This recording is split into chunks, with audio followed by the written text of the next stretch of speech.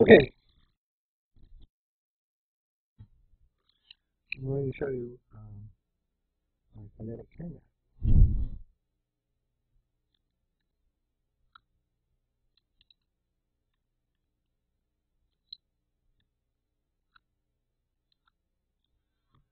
All right. Let's begin. Let's go out of the screen. Let me never use the screen. Okay. All right. So this is phonetic cam app, and I made this as an extension to the other letter cam app that I made before. I made that in C#, but then I wanted to make a Linux program, so I chose Python. It's pretty robust and it has a graphical system. Anyway, there's a lot of phonetic characters in the Unicode map, so yeah, that's working. I made a 64 by 64 button grid, and that still wasn't enough. You can see this is just basic IPA, and there's 64 characters. And then let's go to the next partition. And then there's another 1, 2, 3, 3 times 8 is 24, 25, 26, 27, 28, 29 characters. There's probably even more. I have 5 different lists here. This is the IPA list, and then I have the spacing modifier list, and that's got a bunch, an extra more than 64. And I have the Unicode Phonetics supplemental list. See that one's blank, that doesn't do anything. When you click on a button, it pastes it into there, and it also pastes it into the pasting system. The pasting system in this program uses the WX clipboard, which so that it should integrate with Linux. And if it doesn't, if the pasting doesn't work through the WX system in Python, then I have it defaulting to the native pasting system for the clipboard for whichever OS, which would be Windows, Linux, and Mac OS. Mac OS has a two-part menu. There's a pasteboard, and it's got PB copy and PB paste. Anyway, so when you click on a button, it pastes it into the window. You can also type into the window, and when you hit the space key, it is the same as a button click on the buttons. The navigation buttons work. This is how I'm going to fix this. See, I see that it's moving rows. Interesting. Well, I'll fix that. That's an off by one. Will be one there. So you can just paste them in.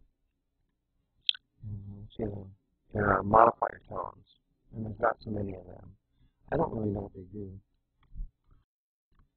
I think they have to do with whether the tone goes up, whether there's fricatives or glossals and things like that. Some of these are superscript characters, and that's just the way they are. One of these characters, some of these colored characters have an odd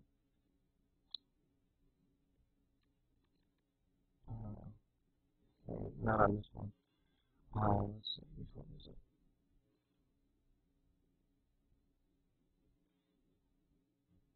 Phonetics. Yeah, that's kind of interesting. Now, I don't have all the other characters that I need, but that's I have better care map for that.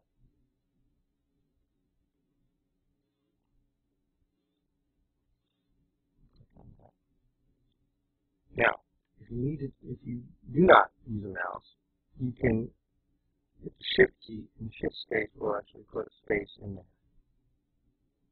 And you can just copy and paste that into a word processor or something.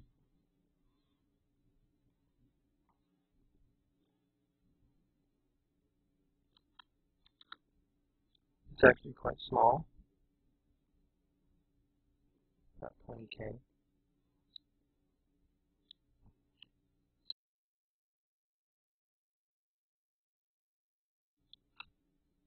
And as you see in here, it uses Python. I'm using UTF-8 encoding. And got some things going on. It needs to import these are the Python things that you need. You need OS, platform, string, time. You all have them. UKeys, PHKeys, and ring, which are provided, and WX. And wx.live.buttons, which comes with WX Python, or WX Windows, or WX Mac. It's all the same. And if it can't import the Win32.com client, the Win32 clipboard, then you're probably not on Windows, and you probably don't have WX Python installed. So running a Python program won't work. So if that doesn't work, try to import clipboard from GTK, which is a requirement of WX Python. It also tries to import subprocess, which I believe is from Mac. And the rest of these things are all just a Python class.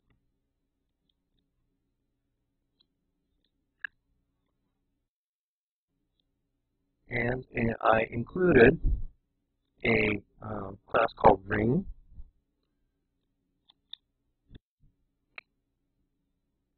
What was that? I'm trying to type with my hand.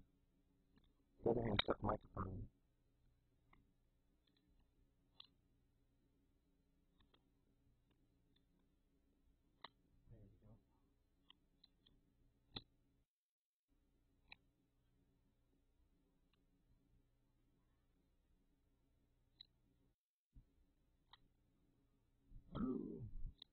Okay, unit ring test. Yeah.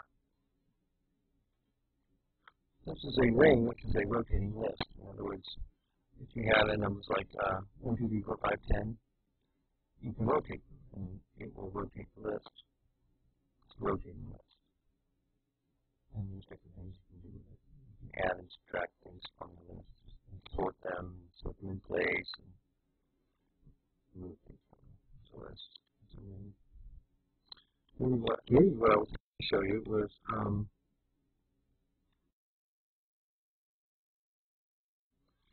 and then UKeys is a little command line program which shows you all the Unicode keys for each letter key. So if I type H, you get all the things that I programmed under H. If you type G, lowercase g, you get lowercase g. And if you type uppercase G, you get uppercase G. And those are letters that you can get. That's for the better Mac program. That's still in there. I think we're done. And I just made a little make file because I like it. Now I got to figure out how to quit capturing the screen. And I think it is by going here and hitting Control P.